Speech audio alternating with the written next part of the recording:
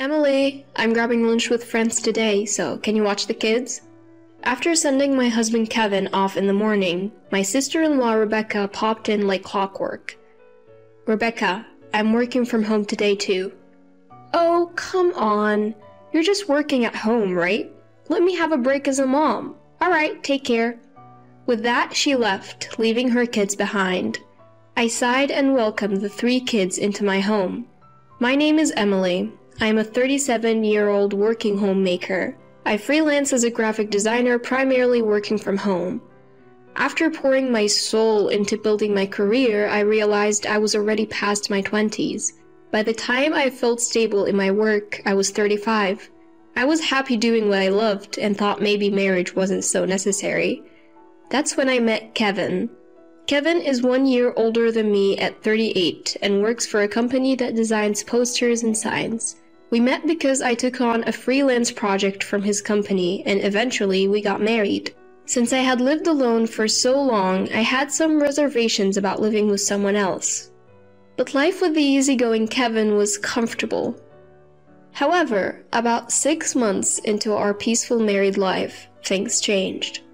The trigger was my mother-in-law Margaret getting hospitalized.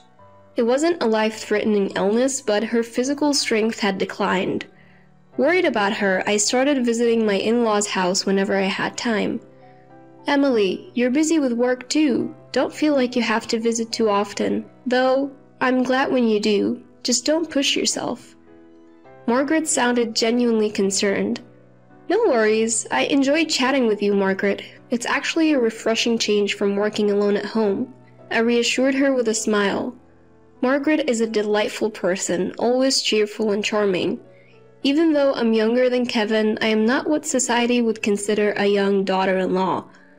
I know my in-laws would probably be happier with a younger daughter-in-law, especially given that I'm married to their eldest son.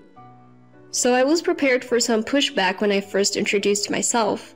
However, to my surprise, my parents-in-law were incredibly welcoming. Margaret even said, "My son's not the most interesting guy, you know? I had almost given up on him ever getting married. Having a strong and wonderful woman like you as my daughter-in-law is a relief."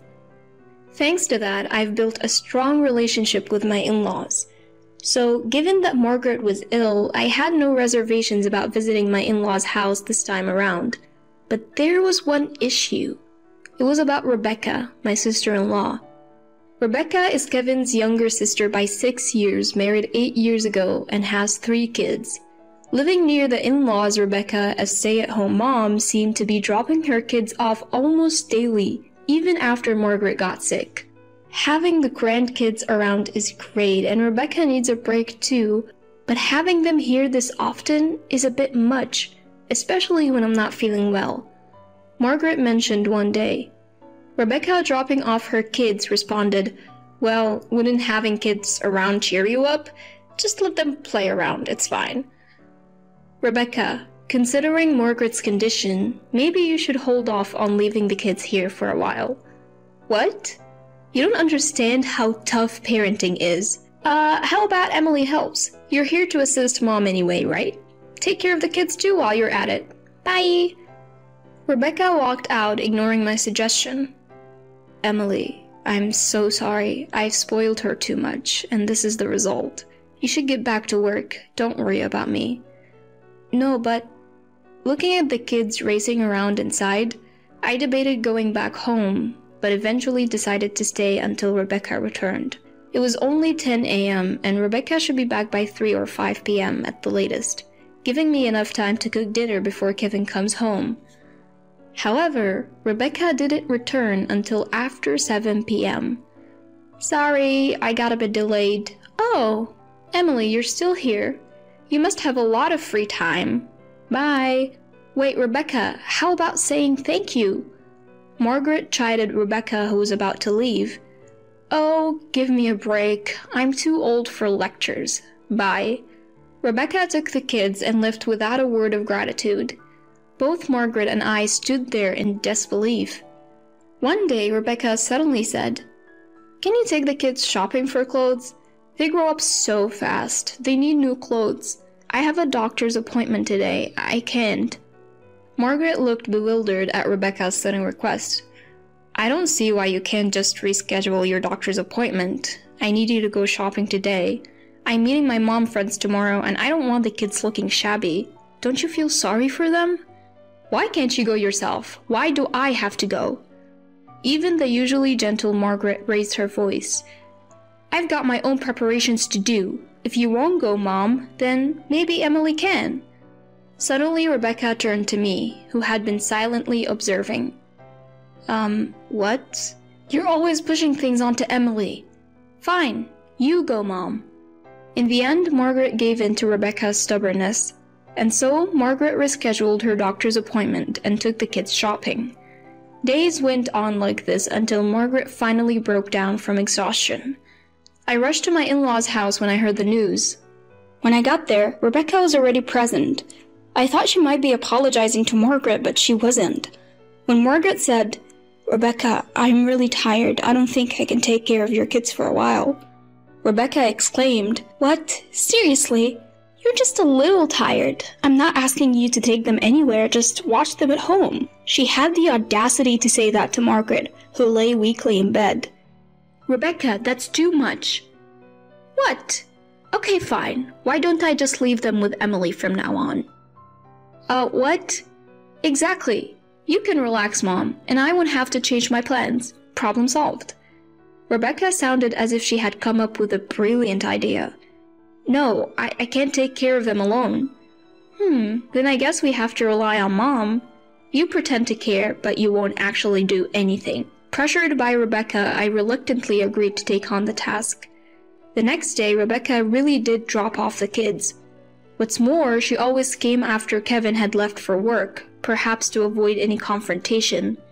I couldn't discuss it with Kevin since I had already agreed to it, but taking care of 3 kids turned out to be more challenging than I had imagined. Not only did I have to prepare lunch, but I also had to manage their constant requests for snacks. The kids were running around, making it impossible for me to concentrate on my work. Since we live in an apartment, not like the spacious in-laws' house, I was always worried about receiving complaints from the neighbors. On this day, I had invited an old friend from art school over. I was still looking after Rebecca's kids, and it was hardly the right time to have someone over, but I needed to talk to someone. So I invited this friend who I've known for a decade. Looks pretty hectic, huh? My friend says as she watches the kids run around. Yeah, it does. Pouring coffee, I reply in a tired voice. What about Kevin? He doesn't know about this? Yeah, Rebecca avoids Kevin's lectures like the plague. She specifically chooses times when he's not home to drop off and pick up the kids. Besides, Kevin's been working late a lot recently. Wow, but she should talk to Kevin before it gets too much. Yeah, I should. I nod, appreciating my friend's concern. Then, as if life wasn't chaotic enough, I miss a work deadline. Worse, it's a project from Kevin's company. Emily not meeting a deadline? What's going on? I'm so sorry. Kevin did some maneuvering on his end. I am not blaming you. You look exhausted. Something must be up. Kevin speaks gently as I lower my head. I then tell him about Rebecca leaving her kids with us every day. I am worried she'll just dump the kids on us for Christmas and go out partying. I sigh. Really? I'm sorry I didn't notice. Does Daniel know about this? Daniel is Rebecca's husband. Oh, now that you mention it, I remember something. One day, Daniel came to pick up the kids. I gently asked if he could reduce the frequency of leaving the kids with us. All I got was a disinterested, in response. It was surprising considering Daniel's reputation as a straight-laced government worker. Thinking back, something else had been bothering me. For lunch, I couldn't keep serving only supermarket-bought lunches and frozen meals, so I'd been making simple homemade dishes, and I noticed that the kids would devour the food every single time. There are definitely some things to be concerned about. Maybe it's time to dig a little deeper. Hearing my thoughts, Kevin said as much, and then reached out to a certain individual. Christmas comes around. I'll be counting down the new year in Paris. Take care of my kids, will you? I get this sudden call from Rebecca while at my in-laws' house. Excuse me? Naturally, stays extend from Christmas to New Year's celebrations. It's a whole different ballgame compared to watching the kids for just half a day. That's asking a bit much. Emily, you live so freely. A little inconvenience is good for you. You should thank me for this precious experience. The kids will stay with you. Bye. Sorry, but I'll be at my parents' home. Even so, she vents at me and hangs up. I sigh and make a call. A few days later, what the heck happened? Explain. A furious Rebecca calls. Oh, Rebecca, welcome back. How was Paris? Who cares about that? Why are the kids you were supposed to be watching with Child Protective Services now? They're even investigating us. After hearing my story, Kevin reached out to a friend who works in the same office as Daniel to find out what's been going on with him recently. Apparently, Daniel had been boasting that they had a bit more room in their budget and could take an overseas trip for Christmas. So basically, you're saying you cut costs by leaving the kids with Margaret and me for meals and snacks?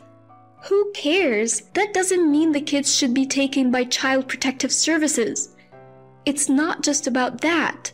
Neglecting to provide proper meals for your kids is a form of abuse, so I contacted the appropriate authorities. What are you talking about? I heard it from the kids. I asked them casually when I noticed how eagerly they were eating the lunches I made. It turns out Rebecca and Daniel were only feeding the kids fast food and instant ramen. And instead of spending the saved money on the kids, they were using it for their own Christmas trip overseas, which is unacceptable. Daniel, you work for child services, right? Someone like you neglecting their kids. What's going to happen now? With that, I hung up the phone. Soon after, Child Protective Services conducted an investigation at Rebecca and Daniel's home. With the kids' consent, they were taken into the care of my parents-in-law. This became public, and Daniel was pushed into a less desirable job position, eventually resigning. He seemed to be having trouble finding another job, his bright from being a government worker getting in the way. Rebecca also started working part-time, but it didn't last. Both of them frequently asked Kevin and his parents for financial help, but they refused. Of course, Kevin and I did everything we could to support the kids, who have now grown attached to us and rejected any contact with Rebecca and Daniel. Seeing Rebecca and Daniel's retreating figures after the kids told them through the doorbell camera that they didn't want to see them made my heart lighter. Even the kids, who I once thought were out of control, have become much better behaved, showered with genuine love and affection from my parents-in-law. These days, I'm enjoying the lively, happy days that I hadn't anticipated.